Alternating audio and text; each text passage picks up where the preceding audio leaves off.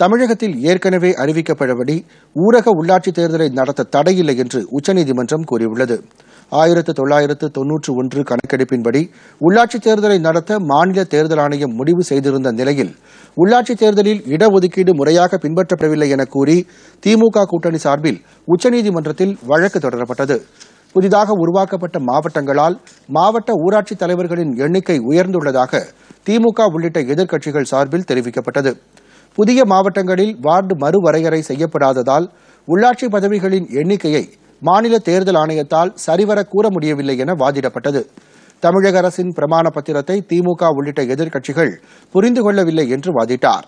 அனைத்து தரப்பு வாதங்களையும் கேட்ட தலைமை நீதிபதி SA போப்டே தலைமையிலான அமர்வு 9 மாவட்டங்களை தவிர மற்ற மாவட்டங்களில் ஊரக உள்ளாட்சி அமைப்புகளுக்கு தேர்தல் நடத்த தடை இல்லை என்று கூறியது. தமிழக தேர்தல் ஆணையத்தின் புதிய அறிவிப்பாணையின்படி தேர்தலை நடத்தலாம் என்று அனுமதி அளித்தது.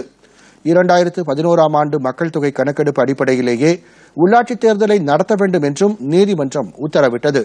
மற்ற 9 மாவட்டங்களிலும் 3 மாதங்களுக்குள் தேர்தலை நடத்தி முடிக்க வேண்டும் எனவும் இதற்கான ஏற்பாடுகளை மாநில தேர்தல் ஆணையம் மேற்கொள்ள வேண்டும் எனவும் நீதிமன்றம் உத்தரவு பிறப்பித்தது.